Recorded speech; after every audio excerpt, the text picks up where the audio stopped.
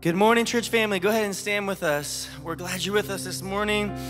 We're keeping things a little simple this morning, which means that your voices need to sing even louder than before. This morning, we are here to give Jesus all of the praise, all of the glory. So, if you will, just bow your heads for a moment. God, we welcome you in this place.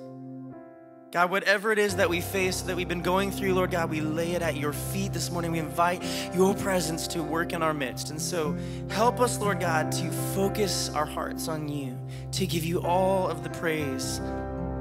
And as we worship you, Lord God, would your Spirit do a work in us that only you can do. We invite you to have your way, King Jesus. You are welcome in this place. Amen. All right, church. Let's sing as loud as we can this morning, all right? Let's lift up the name of Jesus. Let's edify one another with his praises this morning. Amen? Let's sing. I raise a hallelujah in the presence of my enemies. I raise a hallelujah louder than the unbelief. Yes, Lord. I raise a hallelujah. My weapon is a melody. Just give it to the Lord. I raise a hallelujah. Come on, declare this with me. Heaven comes to fight for me, yeah. And I'm gonna sing in the middle of the storm. And louder, you're gonna hear my praises roar. Up from the ashes, hope will arise. Oh, death is defeated, the King is alive. Hey. All right, come on. Let's sing it out with our voices loud. Here we go. I raise a hallelujah with everything inside of me. Yeah. So I raise a hallelujah. We believe, and I will watch the darkness flee. Yeah. I raise a hallelujah in the middle of the mystery. Oh, yeah. I raise a hallelujah. You fear you lost your hold on me, yeah. And I'm gonna sing in the middle of the storm. And louder, you're gonna hear my praises roar. Up from the ashes, hope will arise. The death is defeated, the King is alive.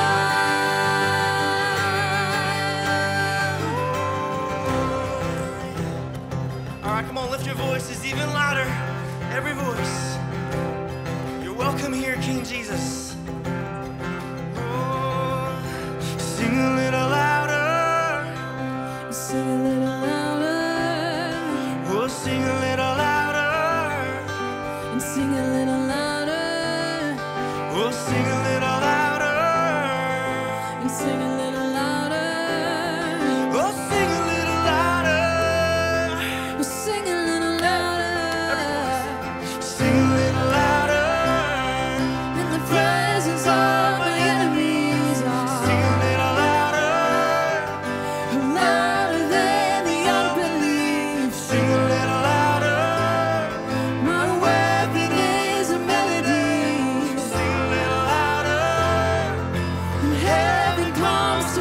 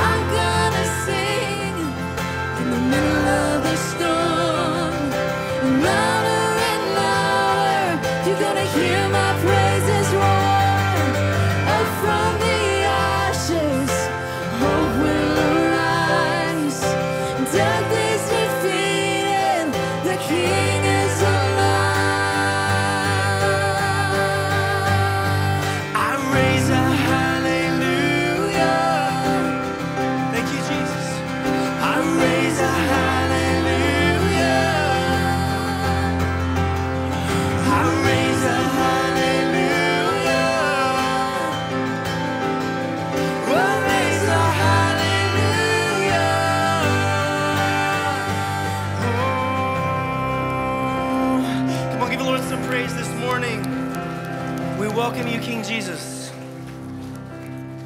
Now, church family, we have been through this season of really intentionally focusing on prayer, on inviting the Lord to do a work in our church. And so this morning, as we continue to sing, I want to invite you to do more than just sing a song this morning. So if you would just, wherever you are, if you would just close your eyes for a moment and invite the Holy Spirit to speak, because we here believe that we need a fresh wind of the Spirit of God in this place. We don't need more tradition, we don't need religion, we need Jesus, and we need him to do something in our midst. And so we're asking for him to just bring revival in this place. And so God, that starts with our hearts turned to you. And so we invite you now, God, to bring a fresh wind of your Spirit. God. Thank you, Lord. Let's fix our eyes on him as we sing this morning. Thank you, Jesus.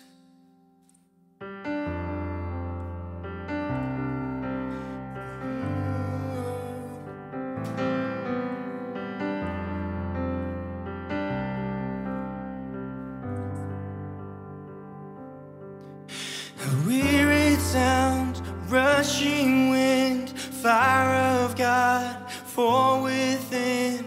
Holy Ghost, breathe on us, we pray.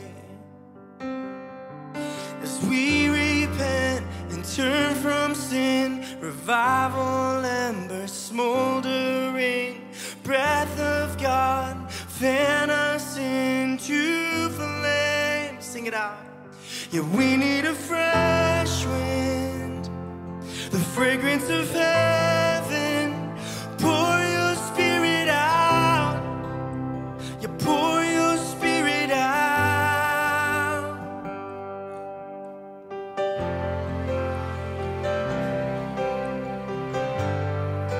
Pour your Spirit out on us, Jesus, we pray.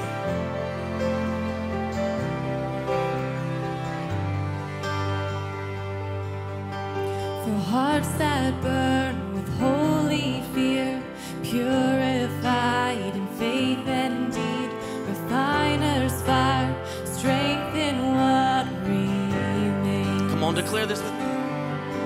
So we the church who bear your light, lamp of flame, a city bright, King and kingdom, come is what we pray. Every voice, yeah, we need a fresh wind, the fragrance of heaven.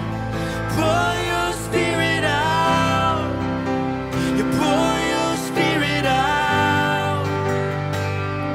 A holy anointing, the power of your presence.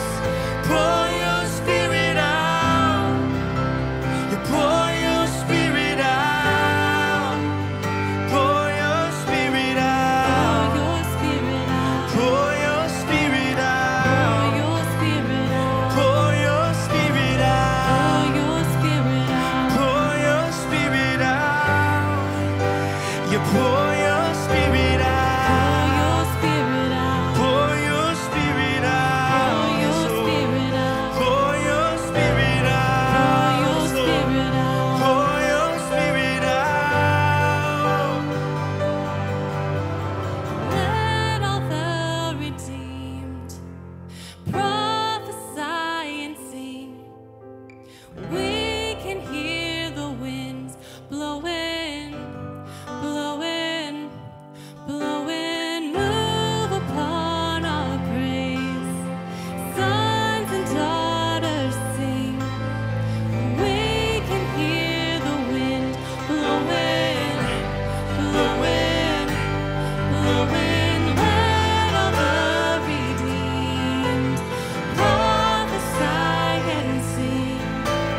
We can hear the wind blowing, blowing, blowing. Move upon our praise. Sons and daughters sing. We can hear the wind blowing, blowing. Yeah, we need a fresh wind, the fragrance of heaven. Pour your Spirit out. You pour your Spirit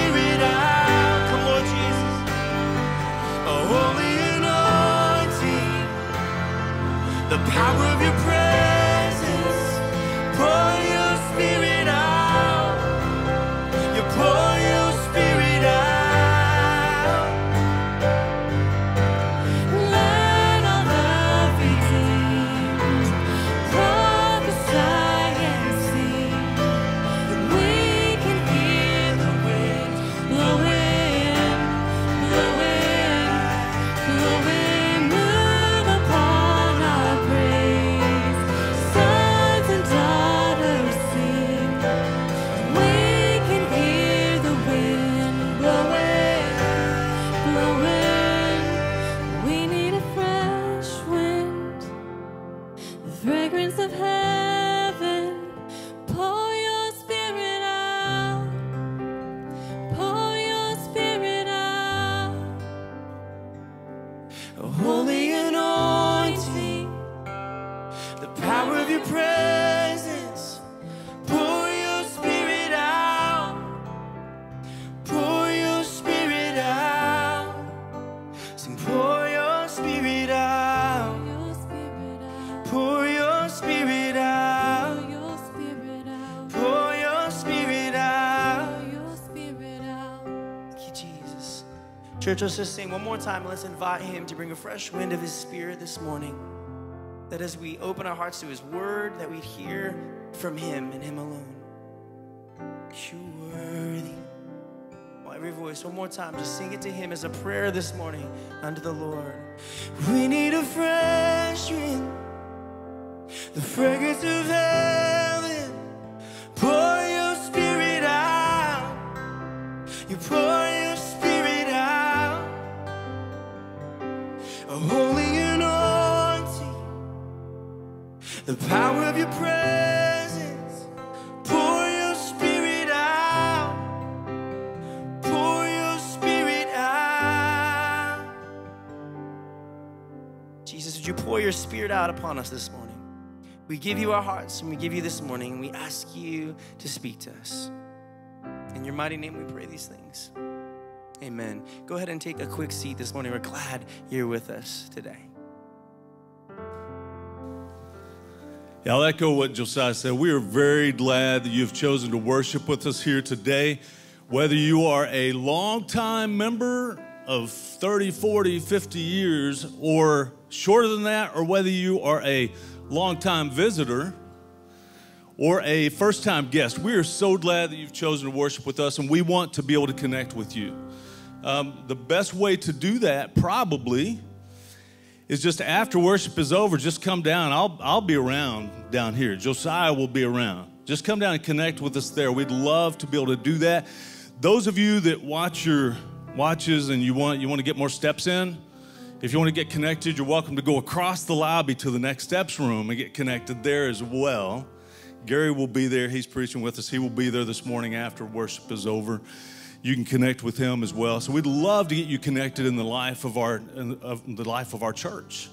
One of the things I want to give you an update on are D groups, discipleship groups. We have started a discipleship launch in mid-February. Just want to give you an update on that. It went really well. We had over 50 people there from the church at that launch meeting just to find out more about it.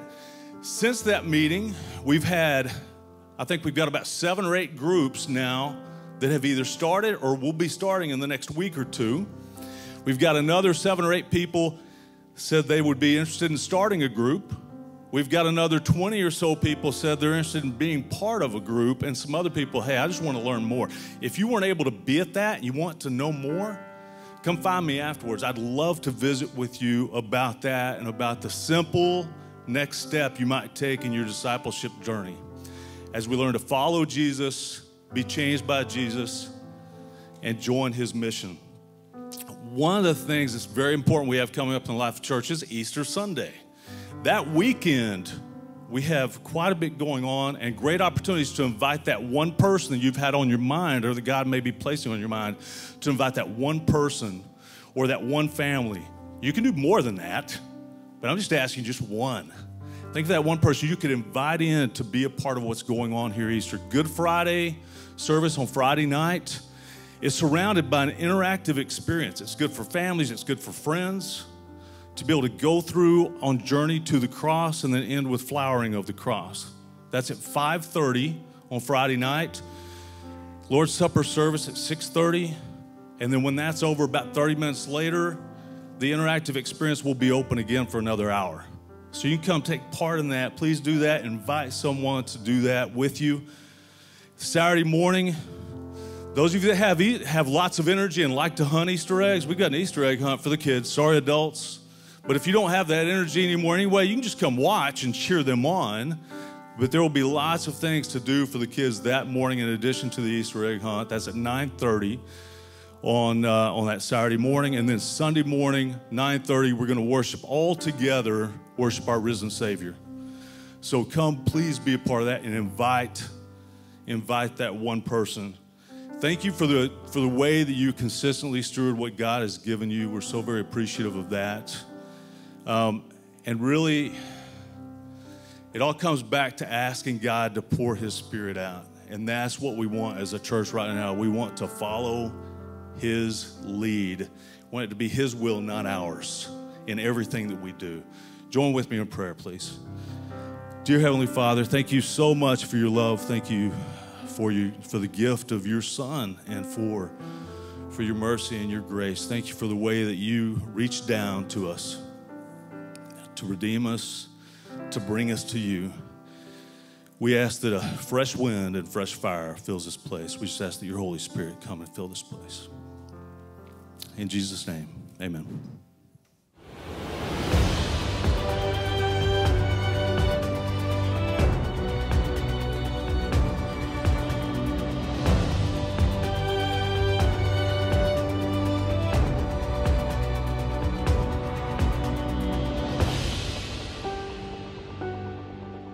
We are glad to be with you today, and you may not know me or been introduced. I'm Gary Smith. I pastored in Arlington, Texas for a few years at a Fielder Church there. In fact, still I'm on the teaching team at that church. We're at 3 or 4 locations, so I've been preaching here periodically when Ellis would be in this room. Oftentimes he wanted a live person next door. And so for the past year or two, I've been a part of that. And then with Ellis' resignation, of course, you've been getting 2 different preachers, and they've put together the live stream now so we can try and do this live. So this is new to the church and not new to me. We do that at Fielder with our online stuff. And so I'm just glad to be with both rooms at the same time, okay? And just to give you a little idea of what's going on is I'm in the middle of a series called Final Instructions, taking the last experiences of Jesus when he was teaching the disciples and all the things he did at the very end. And final instructions are usually the most important ones. And so we're looking at that. Now, next week, we're going to literally gather around the cross. We're going to have a cross on the stage, and I'm going to sit down and just talk to you about the cross. And I hope it gets you ready for the Friday night service. Please do not miss that, okay? You cannot experience Resurrection Sunday until you go to the cross. And so please be here for that. It's going to be a great time. And then on Easter, we're all going to be together in the other room, and then we'll see what the Lord wants to do. Right now, I have a message out of the book of Acts with the last words of Jesus to those disciples.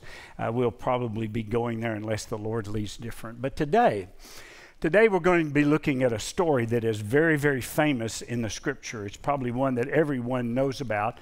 But the best way to introduce this is to look at a Scripture verse that is one of the most clear commands in all the Bible. It's found in the book of Romans.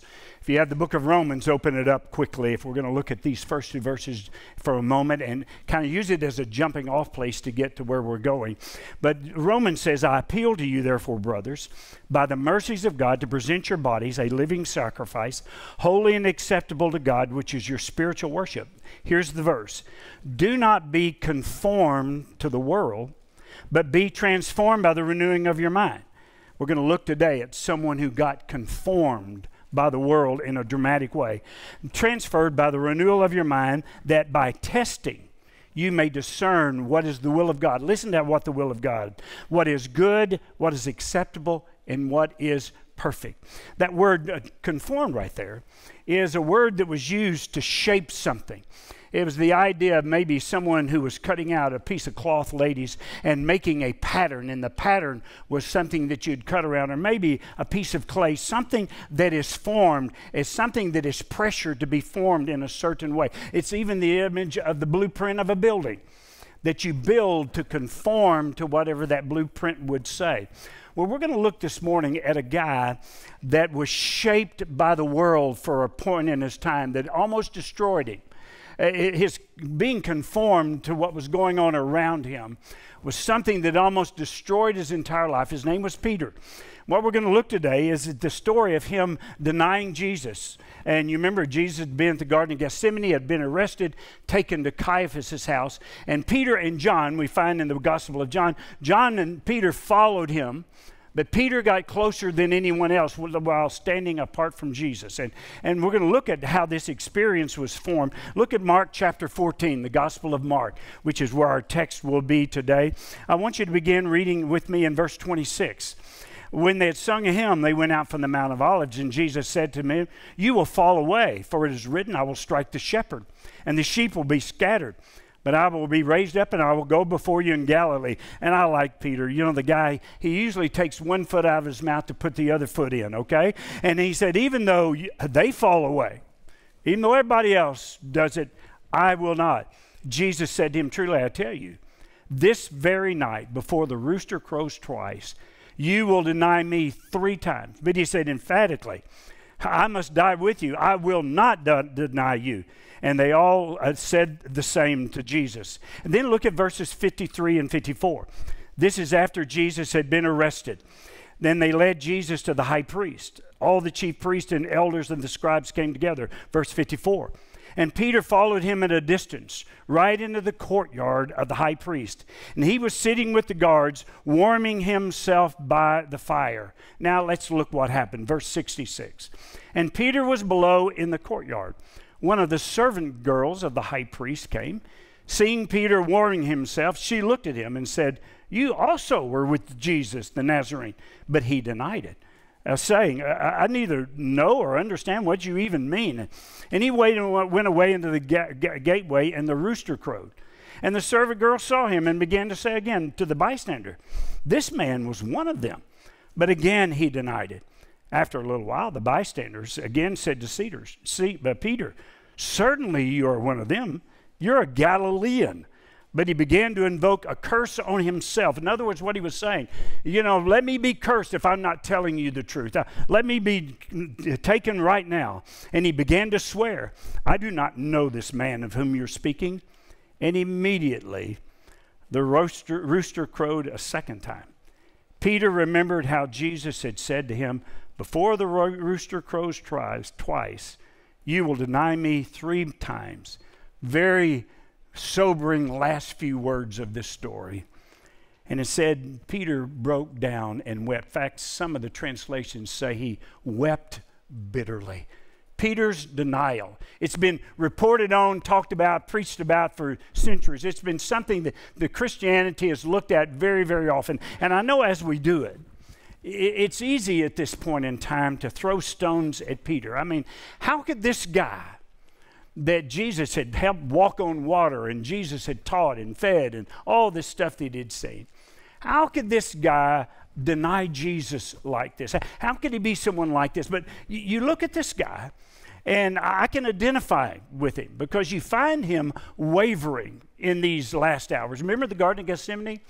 Who is the guy who took out his sword, cut off somebody's ear, said, "I'm ready to die for you"? In other words, what he had said early, "I'm ready to do that." You see this boldness and this courage. And then you go to Caiaphas' house. By the way, I've been to those 2 places, and you literally can look from one of them across to the other one. There in that courtyard, I've stood in that courtyard many times, right there next to his house. There he was in that courtyard. And by the way, it was quite courageous to follow Jesus at that point. But how in the world do you see this guy at one moment in Gethsemane being so strong, and then right here at Caiaphas' house, just a little servant girl is doing this? Guy who was willing to fight to death, this guy who was willing to die for Jesus, suddenly is being intimidated by the world that's around him. In other words, one moment, he was ready single-handedly to fight the Roman soldiers. And here we are at Caiaphas' house. He's this guy who's backing away. I look at this, and I see this inconsistency in just a few hours. And as I've studied this text and studied this, you begin to say, why in the world do you see this with this guy, Peter? Why in the world do you see this man who had been so close to Jesus, being willing to die, and then running from it and even cursing himself and denying that Jesus is there? Well, I could sum it up in one sentence for you. Peter had yet to get what was really going on. Peter had yet to understand what was really happening with him and being someone who followed Jesus. Think about his life for just a minute. Here's a guy that 3 years earlier was just a Galilean fisherman. As you know, in that day and time, a Galilean was the lower class. Fisherman was also down on the food chain pretty far. This guy was out here just doing his job, raising money for his family, living there in Galilee, where he was from Bethsaida. And along comes Jesus, this guy, and he says to him, come, I want to make you fishers of men. And Peter wrestles with that and follows Jesus. And just think what happens in those 3 years. He watched Jesus do miracle upon miracle. He watched him walk on water. He watched him calm the storm. He watched him take few loaves and fishes and feed the multitudes. He watched him raise people from the dead. He watched him teach as no man had ever taught. Can you imagine the excitement that was building in Peter that this could be the one? This is the Messiah that everyone had looked for and promised. And yet their idea of a Messiah was someone who would come and conquer the Romans and everybody else, set up a government, a religious government, and they would control the world because the Messiah had come. And yet he wasn't seeing any of that with Jesus. Can you imagine the confusion that he felt? That he saw the miracles. He saw there on the Mount of Transfiguration the Heavenly Father speak to him. And yet he comes to the Garden of Gethsemane. The crowd comes, the mob comes to get him. This is Jesus' moment. You read in one of the Gospels that they literally fell back. This was Jesus' moment to take over. And what did he do? He just surrendered to the mob, to the religious leaders. Peter had seen that throughout his life many times. Jesus, this guy who in a moment could have called 10,000 angels, just did what? He healed that servant whose ear he took off. He allowed them to bind him. Peter followed and he watched him, and he was expecting at any moment for Jesus to turn it around. And he gets to that trial, and he's standing outside that window looking in there at the trial, and he's watching Jesus be tried, watching him being spit upon, watching him be mocked. All those things they were doing, he's expecting him to do something, and he doesn't. It says he was like a lamb, a sheep before the slaughter. And he's surrendering to that. In his trial, he's being accused of blasphemy. Now, Peter knew what that meant. If they convicted him of blasphemy, death. And so he realized that in a few minutes, in a few hours, this one that he had followed would be going to die. And they put those people on a cross. And so Peter's seen all of this happening. And instead of him establishing that kingdom that he wanted to be so much a part of, wanted to be a leader in that kingdom, Jesus was surrendering to someone to die. You know what Peter began to think? Well, goodness, if he's going to die, I'm not going to die. If he's going to die, not me. I can go on back and catch fish. I can have another life. And this servant girl comes along, and she starts talking, and he thinks, I thought I was on the winning team. Now I'm on the losing team. In other words, this group of people have control of Jesus, and Peter, this great courageous guy a few hours before, suddenly is going, oh, wait a minute here. I'm reevaluating this. And what you begin to feel is that crowd, that world around Peter is conforming him, causing them to think about Jesus maybe like they thought about Jesus.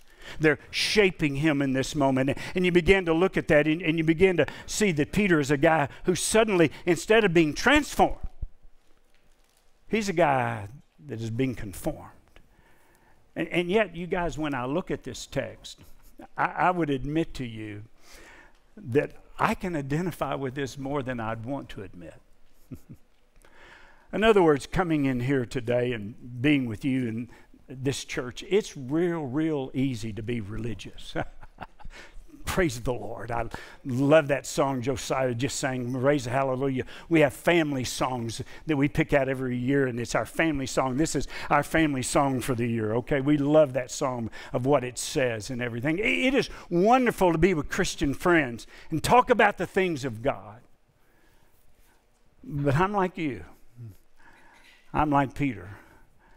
Sometimes I get out here into the world and I discover the world is shaping me more than God's shaping me. Do you ever feel that? In other words, when God provides money for you, who shapes how you're going to spend your money? Is it about a world that says to you, have more, and you'll be happy? Go for the gusto type world? Or do we see money as Jesus sees it? The transformation of our mind is thinking about it differently. I find very often in my life I'm just as worldly about my money as anybody in the world, okay? The world shaped our thinking. We do that in relationships. The world tells us when somebody wrongs us, we get them back. We get our pound of flesh. We have a right when someone's wronged us to get what we want out of it. And it's the world shaping our mindset. Where Jesus talked about forgiving. How many times? Forgiving.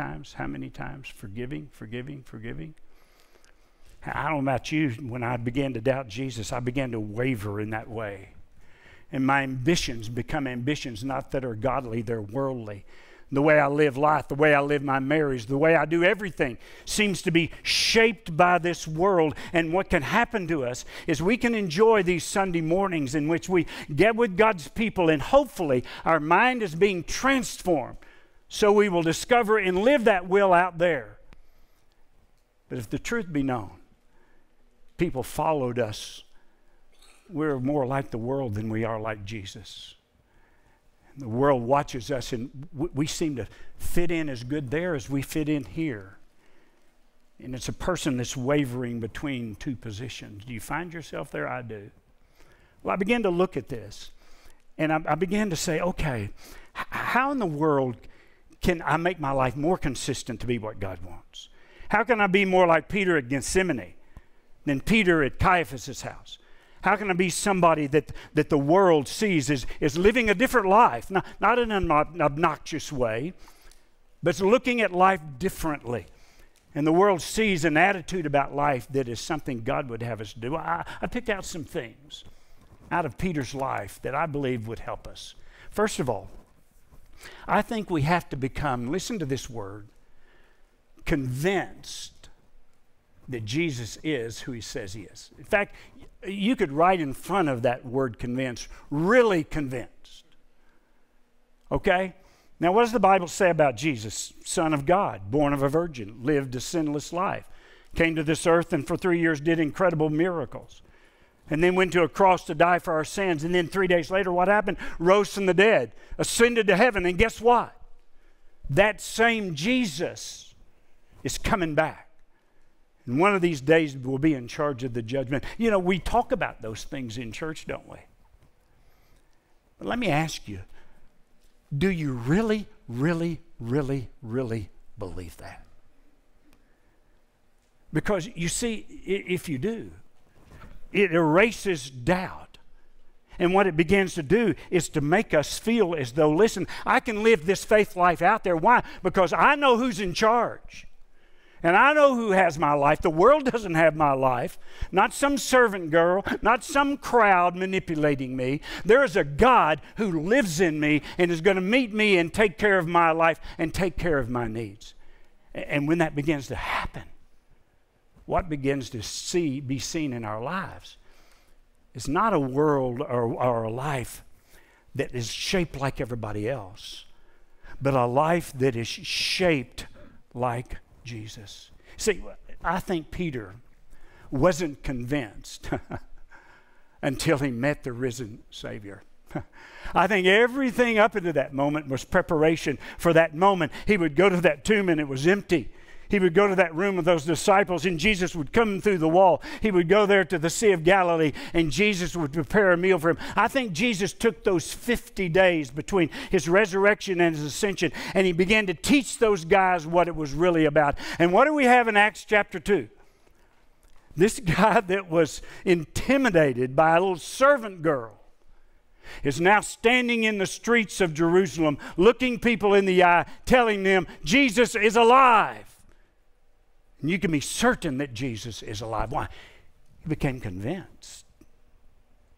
He decided that was true. Oh, this same guy stood in front of the Sanhedrin, James and John, in Acts, it goes on the book of Acts. And they're the same guys who had sent Jesus to be crucified. And they were shocked at their boldness. Where does that come from? Well, certainly Bible study is good, and certainly worship is good and all these things, but there has to be something that happens in your soul that erases doubt, in which you're able to say, you know something, I believe this Jesus is who he says he is. Therefore, he's going to impact everything in my life. How I spend my time, my money, my relationships, what I do serving the Lord, what I do in God's church, more importantly, what I do in God's world. You see, doubt is erased not by some sermon somebody would preach. Doubt is erased within our soul when God convinces us about what Jesus said about himself is really true. And when that happens, you have a life that instead of being lived with doubt and inconsistency and wavering, is now lived with such certainty about what's going on in life. Let me maybe illustrate what I'm talking about, if you would, okay? Sandy and I do something for the last 30 years that has been one of the delights of our life, is we take groups to Israel. By the way, your Pastor Ellis is going to be going pretty soon. I just was with Ellis in Israel this past fall and was able to host a group of 40 pastors and wives there. My wife and I go every year. And I want you to know, we have conversations with the people all the time about Israel. They say, well, hey, you know, I want to go sometime. And I say, okay, you know, that's good. Yeah, I want to go. I should go. Yeah. Is it safe over there? I said, it's safer there than it is at the mall. Okay, I promise you that. Okay. And people will look at me, and they finally will decide to go. And I'll say to them, I promise you when you go, if the Bible does not come alive in new ways to you, we'll give you your money back. Okay? Every single time, here's what happens. After those moments of experiencing that land, and this Bible here, instead of being something we read about, becomes something we can close our eyes and say, I can close my eyes and I'm on the Sea of Galilee, and there's Magdala, and there's where Jesus changed the loaves and fishes and fed the 5,000. There's the Mount of Beatitudes. There's where Peter was restored. There's Bethsaida, his hometown. There's that hill where the pigs ran off the hill and came down. I can stand in Jerusalem and I can trace the steps of Jesus and feel what he felt as he went there. And this book becomes a three-dimensional book, and they'll stop me at the end of the trip, tears in their eyes, saying, I've seen the Word of God like never before in my life. It's because it became more than something in the mind. It becomes something in the soul that comes alive with him. That's what God wants to do with the truth of his Word. These facts about Jesus are not just boxes we check off with a test. They are truths from God. He was born of a virgin. He did live a sinless life. He did miracles that have been proven beyond a shadow of doubt. He did rise from the dead. And yes, he is coming back. And the more that becomes something we're convinced of, the more and more we'll find ourselves living a life that is consistently standing for Jesus every single day. I think when Peter became convinced, he saw the risen Lord. You say, well, you know, if I could just been there and seen him, I want you to know you have. You have. If you come to know Jesus, you'll find yourself living as God would have you to live more often than you had before.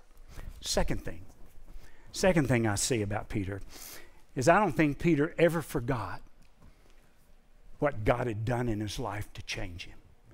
And I think for you and me, there's something we need to be constantly remembering, is what God has done in our lives to transform us. In other words, when's the last time you thought through how you came to know Jesus as your Savior? When was the last time you even wrote out that incredible story of that moment when God moved in your life and transformed you and turned you from a sinner to a saint, from lost to saved, from going nowhere to going somewhere where God would have you to go, being someone engulfed in sin, a slave to sin, now someone freed from sin by the glory of God? When was the last time you thought about that forgiveness that God brought to your life at that moment? Peter, and it's recorded in John 21. After he met the risen Savior there in those places, he had gone back to Galilee to fish because he didn't know anything else to do. And you go to that place, they call it Peter's primacy, and you sit right there, and it's where Jesus made that charcoal fire. And Peter was out there swimming, and he saw Jesus, the one he had denied.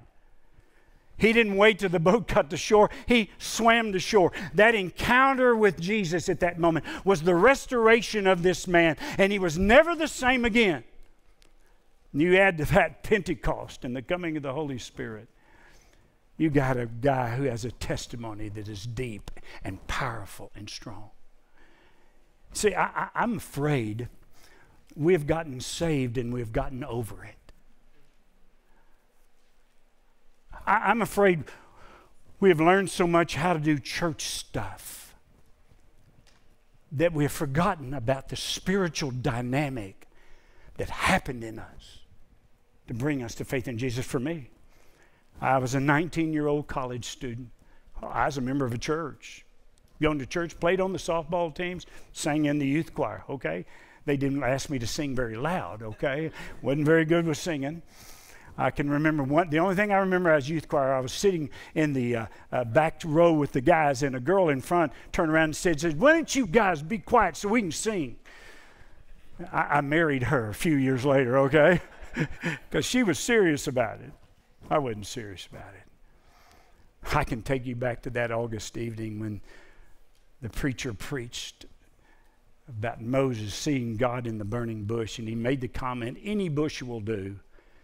God could have come to a rotten, thorny bush or a really nice, pretty bush. The key was God was in the bush. I made up my mind that night. I was that rotten, thorny bush. I needed God in me for my life to be where God wanted it to go. I want you to know, I pray, I will never, never, never get over that. Have you just spent time thinking about that moment of transformation? Maybe today it's never happened. We're going to have an invitation time for you in a moment to come. But even since that's happened, have you chronicled the moments in which God has come through for you, which you've seen that the risen Savior is alive because of what he did in your life? In fact, that's one of the things worship should be for us, as a gathering with God's people to celebrate what God's done all week. See, oftentimes for us, it's just singing some songs that words don't mean anything. In reality, it is to be a celebration that we have a risen Savior who was at work in our life and is still at work within our life. And the understanding of that dynamic, the basis of that transformation in our life, ought to be something that as we walk out into this world, there's a consistency about our faith and our courage, a transformation of our mind, that we see the world as God sees it. And we don't want to be conformed to it. We want to be transformed by what God's done in our lives. I don't know about you, the best thing we can do is to be constantly rehashing how we met Jesus and what he's done to change our lives on a regular basis. Because when it happened to Peter, it changed him forever. Never could any slave girl or anyone else intimidate that guy. Why? Because God had done something in his soul that changed him. When it changed him, he no longer wanted to be like the rest of the world. He no longer was as susceptible to being conformed to the world. He was someone who looked like Jesus more and more every single day. So you know something? We need to become convinced about who he is. We need to remember what he's done last, and I'll conclude. We also need to be willing, listen to this, very important, be willing to confess the many places we have denied Jesus and asked for forgiveness. One of the most important aspects of this text, the last words. He wept bitterly. He wept bitterly. He saw his sin. He saw who he was. He saw how he had been conformed to what was happening around him. Now, he didn't know what to do with it until he met Jesus later. But there on that seashore, you remember that time Jesus cooks him a meal. He went from the charcoal fire of Caiaphas' house to the charcoal fire with Jesus. Which one do you want to be at? There Jesus did a charcoal fire. Come here, I'm going to fix you breakfast. Let's talk about life. Peter, do you love me? Yes, I love you. Peter, do you love me? Why did he keep asking? Ask him 3 times. The threes match up. And there at that moment, as only Peter could, that confession, that weeping bitterly came to fruition in his understanding that God had a purpose for his life and that this was the Messiah who had died on a cross and rose from the dead. And that Messiah wasn't what they thought he was going to be. He began to get it. That this Messiah was a suffering Messiah who came to this earth to die on the cross for your sins and my sins. And as he began to get that, the power of God comes alive, and then Pentecost happens, and he gets the Holy Spirit. I look at this, and I wonder what's going on right here. I'm convinced that this man Peter would have never been where he was in preaching if he had not been where he was in denial and then confession. Because the pain of that confession led him to the place, I don't want to ever be here again. I want to be what God wants me to be. One of the reasons why God leads you and me to faith and repentance is not to harm us. It's to help us get released from it. Because every one of us in this room have places in any of these rooms where we know right now we're conformed to the world. And we look just like everybody else. In our language, in our activities, in our dress, how we spend our time, how we spend our money, how we raise our kids, how we do our marriage. And I think what could change us is to face that head on and be willing to confess it as sin. May even cause you to weep bitterly over it. May not. But what it will do is confession is agreeing with God that what he says in his word is true about our lives.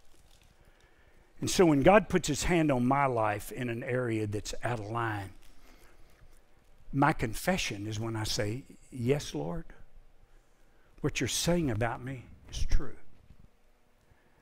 1 John 1:9 says, if we confess those sins, he is faithful and just to forgive us our sins, cleanse us of all unrighteousness. I know so often in our lives we need some moments of confession and repentance. In fact, let me make this comment quickly. Do you know the greatest evidence that you were saved back years ago? When you repented and placed faith in Jesus, is you are still repenting and placing your faith in Jesus. Now you say, am I saved over again? No. But the same activity that brought me to salvation is what God uses to not let me be conformed to the world, but he uses it so I'll be transformed from the inside. And my life will begin to look more like Jesus every single day. But if we're not willing to open our hearts to identifying the moments of denial, we're going to be easy prey to the world. But if we'll be willing to say, Lord, search me and know me. Look in my soul, look in my heart. Show me those places where I waver. Show me the doubt that's causing it. Being willing before God to confess what He has put His hand on. Would you bow your head, please, for just a moment? Everyone in both rooms, bow your head, close your eyes. Let's take a moment. Could we right now? Everyone just quiet before God. What has God put His hand on in your life? The fresh wind and the fresh fire you want for your church will never come until we're willing to be honest about sin and confess it to Him. What places in your life has there been denying who Jesus is, what He's done? Maybe how you've spent your money. Maybe your ambitions. We're ambitious people, aren't we? But are ambitions in line with what Jesus said for our life? Sometimes the wrong ambitions can cause us to do some of the wrong things. You might find yourself in that place. Whose approval do you seek today? The crowd? The world? Or Jesus? If you will confess your sins, He is faithful and just to forgive, cleanse from all unrighteousness.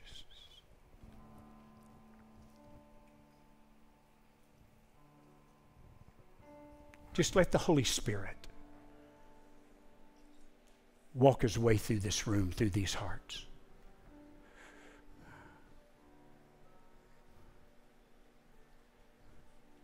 And maybe what you need to do right now, no one's looking around. It's just out in front of you, open your hands and say, Dear God, I want You. I want You to be all You can be through me. Just open your hands and say, oh God, be free to work in me. Just show me what's really going on in my life.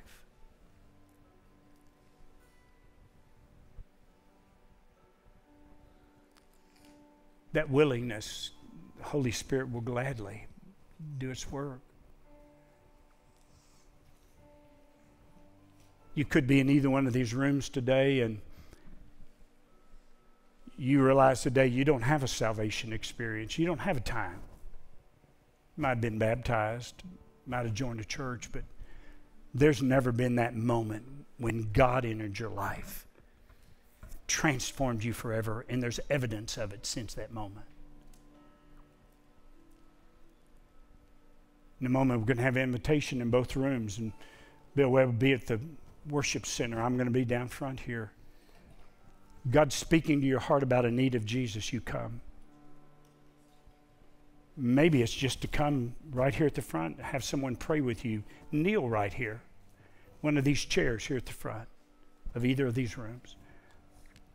Let God be speaking today. Let's let God change us from the inside out for His glory. Father, take these moments. Father, we have 2 rooms full of people today, and what counts is the work of your Spirit. What counts is us being willing to let You be at work. And Father, yes, it involves coming forward in a service, which we don't do much of that in real life, but today, God, I think You're calling us to come confess You, surrender afresh to You, confess sin to You, be transformed by You. God, You're the only one who can do that.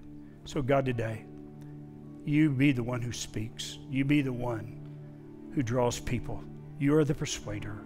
We pray in Jesus' name. Amen.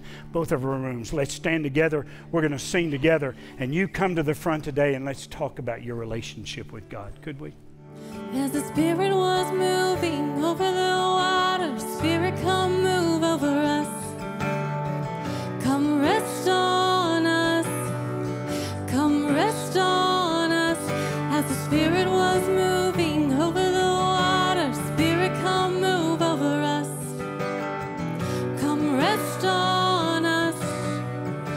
Come rest on us. Come down. Spirit, when you move, you make my heart pound. When you fill the room, you're here and I know you are moving. I'm here and I know you will fill me. Come down. Spirit, when you move, you make my heart pound. When you fill the room, you're here and I know you are moving. I'm here and I know you will fill me.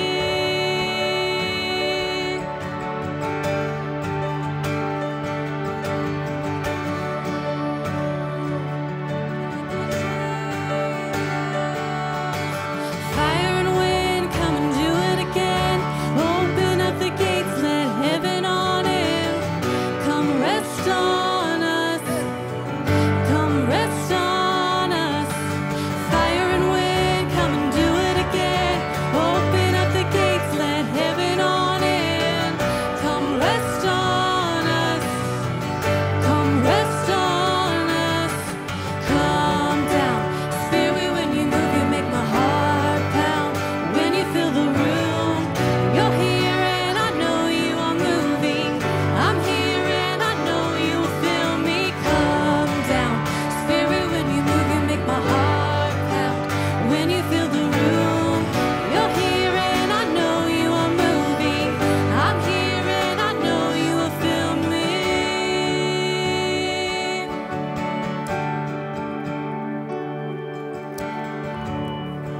Holy Spirit, come rest on us. You're all we want. You're all we want. Holy Spirit, come rest on us. You're all we want. You're all we want. Come down. Spirit, when you move, you make my heart pound. When you fill the room, you're here.